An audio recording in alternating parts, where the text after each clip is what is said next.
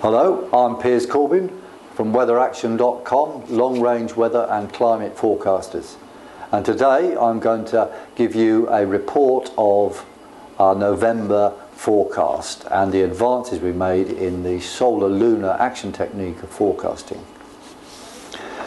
Our November long range forecast said we'd have a mixed start with a notable storm with gales, deluges and flash floods early in the month. And then we said there'd be cold spells with some sleet and snow later on, and the month would end with a mild and windy, stormy period. What actually happened was the first 3 weeks went excellently, and we were congratulated by many users for the forecast success. However, the end of the month, although it was very unsettled, was not mild at all. So we investigated what had happened, and that led to a new advance in our solar lunar action technique from what we call 4B to now SLAT 5. And this is a very significant advance, and using that we know we can identify when there are these sudden flips in weather type. And with our renewed confidence of that, we decided we would make some explicit forecasts of likely errors that were going to take place in standard meteorology forecasts of the snow, which was now happening. And we warned that in the period the 27th to 30th, especially the 28th, 29th, the snow would be much more severe than standard meteorology would be saying from a day or two ahead. And furthermore, it would even include thunder and, you know, some quite extreme conditions.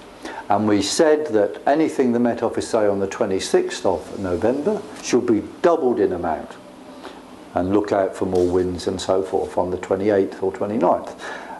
The 28th and 29th came along, and indeed there was a lot more snow than they said, and there was thunder in the snow, which is a rare thing, certainly for the British Isles.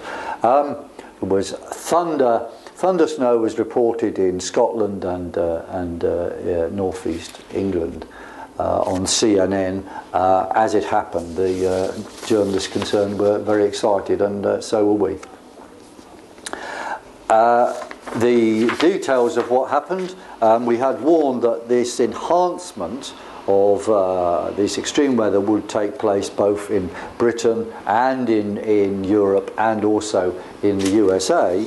And what indeed turned out was there were major snow and blizzard disruption beyond the expectations of standard meteorology. There was whiteout as we predicted, there was thunder snow, and as we warned, there was over a foot of snow in a number of places in Britain. There was massive disruption in Europe and in America, where there were quite a lot of blizzards with thunderstorms. Our success in predicting these enhancements of standard meteorology has given us even more confidence in our issued forecast for the essence of winter, which is a sponsored forecast to go to the public to help everyone know what is going to happen in the winter as a whole in Europe.